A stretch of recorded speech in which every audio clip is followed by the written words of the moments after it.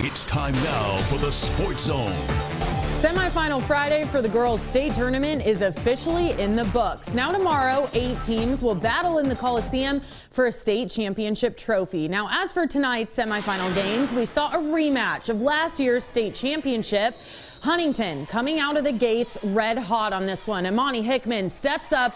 The jumper is good. The senior with 19 points and 12 rebounds on the night. Highlanders rolling now. Deanna Gray, the assist to Jada Turner.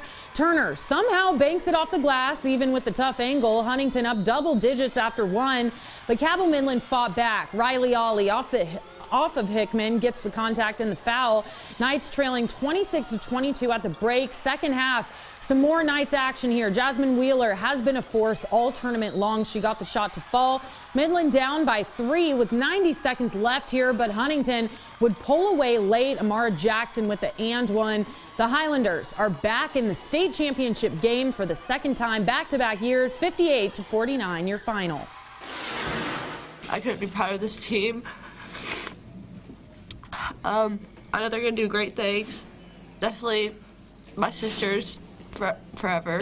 I loved to end my high school career like that. Sad to say, but I don't want to come out on a loss. So being able to finish and knowing that both Imani and I, every time we came to the state tournament, we've been able to finish it out. So hopefully we'll be able to do that again. Now tomorrow night at 8 o'clock, Huntington will face Morgantown.